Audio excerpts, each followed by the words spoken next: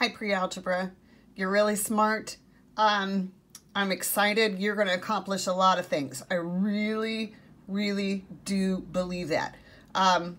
This is for a brief review of 7.1 to 7.3, just in case you need it.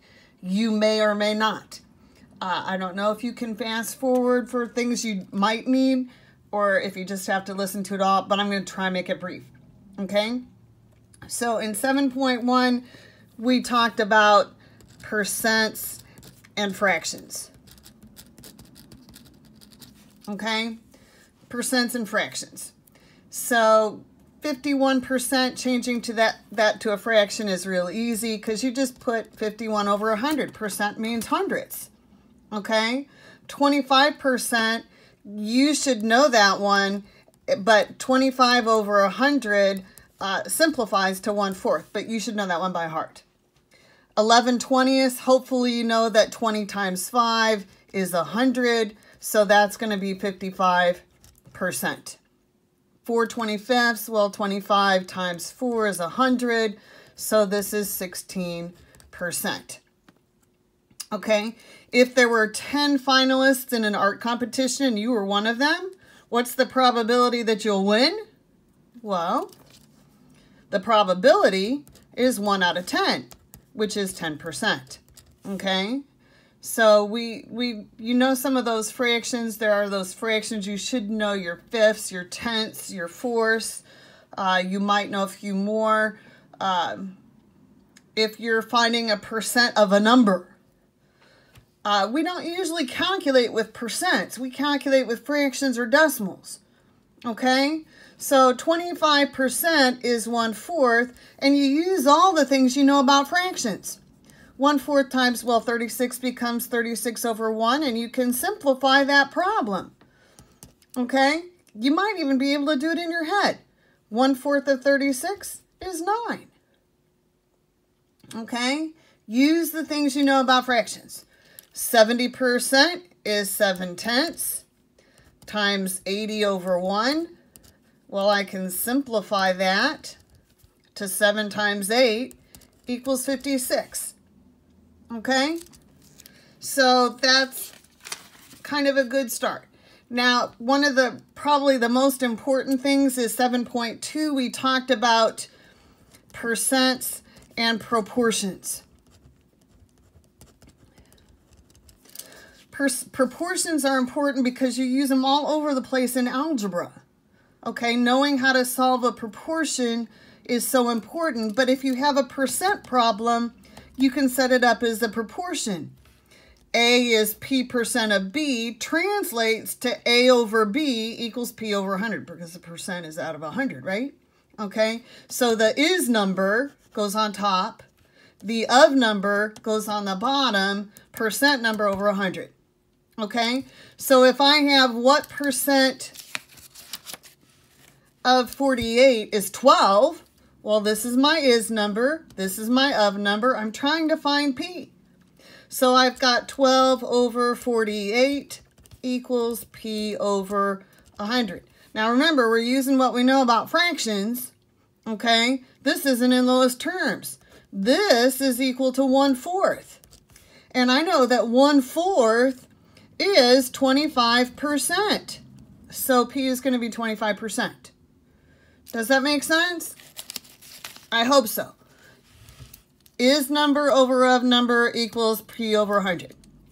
So if I have what number is 15% of 80, well, I've got my percent number and I've got my of number. So that translates into A over 80 equals 15 over 100. Okay? Now, 15 over 100, I can simplify. I can divide those both by 5, and that's going to give me 3/20. And then I can use my equal fractions. 20 times 4 is 80, so 3 times 4 is going to give me A, and A will equal 12. I could use my rule of 3. 80 times 3 divide by 20. I'm going to get the same thing. Okay, so you can use your cross products. Use your simpler numbers though. 20 times A equals 240. Divide by 20, you get 12. Okay, so that kind of takes us, okay, we got one more. What if I had 20 is 30% of what number? Well, I've got my is number, I've got my percent number, I don't have my of number. So that means I've got 20 over B equals 30 over 100. Okay, those zeros cancel out. This is one where I would probably use my rule of 3. Cross multiply the two you can, divide by the third one. Okay, that gives me 200 over 3, and that's going to give me 66 and 2/3. Okay, 7.3 was all about percents and decimals. Okay, and remember, you remember that percent means hundredths, so hey, this says 62 hundredths, so it's going to equal 62%. And the thing you've got to remember is this is where we're just moving that decimal, so you just got to know which way to move it. And it makes sense. 62 hundredths, 62%, so I move it to that way. Okay? So whenever I'm changing a decimal to a percent, I move it to the right twice. Okay? So 1, I've got to add that decimal so I can move it twice. Here, I've got 3, so I'm going to move it twice. Okay? So 1 is 100%, which makes total sense. 100 hundredths is equal to 1. And this is going to be 46.1%. All right. Obviously, if going from a percent or from a decimal to a percent, I move it to the right. When I go from a percent to a decimal, I'm going to move it to the left. Okay. I've got to move it to the left. That means I've got to add a couple of zeros in here. It starts at the back, moves to the left. Okay, do you kind of see how that goes? So this is going to be 0.75. This is going to be 0.004. And this is going to be 1.68. Okay? Well, what if they do if you give you a fraction? Well, what do we do with fractions? We turn them to decimals, don't we? Okay? So if they give you a fraction and they say, well, write it as a percent, well, some of them you've got to do a little bit of work. This is 8 goes into 3.000. I know because I know what 3/8 is, but you might not know. Okay? So 8 goes into 30 3 times, which gives me 6 left over. Bring down a 0. 7 times 56 gives me a 4 left over, and 8 goes into 45 times. So 3.375 is my decimal. I've got to move it over 2 places to make it a percent. It's 37.5%. Some people like to use fractions. That's the same as 37.5%. Both are valid, okay? So what if they give you one like 2/3? Okay? Well, 2/3 is 3 goes into 2, okay? And I know because it's a 3, it's going to be a repetend, okay? Hopefully you know that too. You might even know what this is, okay? 3 goes into 26 times, 18, subtract, ooh, that's just what I started with. I'm going to get a whole bunch of 6s. So how do I change that to a percent? Well, I need at least 3 of them because I've got to move it twice.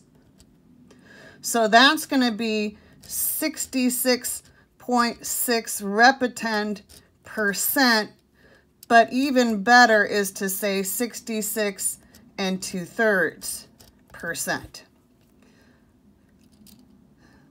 Because most calculators don't have a Repeten key, but they've got a fraction key.